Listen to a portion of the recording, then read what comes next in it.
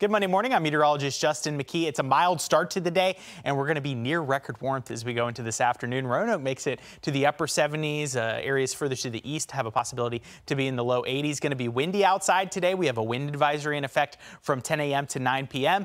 And also, as we head into this afternoon and evening, a cold front is going to bring the chance for showers and storms. Some of us could even see severe weather. So stay weather aware throughout the course of your Monday. Things really changing as we go into Tuesday. I think we start the day tomorrow with temperatures in the 30s and 40s, so a big change from today. And then our highs just in the 50s and 60s. This is about a 20-degree drop compared to what we're going to be seeing today. If there's some good news to take away from the forecast for Tuesday, at least the weather is going to be quieter, just a mix of sun and clouds overhead.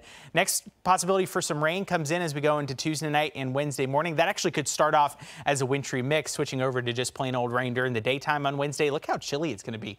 Just highs in the 40s and 50s. Don't think we're going to have any big warm-ups in the forecast after today. And the next best chance of rain after Wednesday comes in over this upcoming weekend.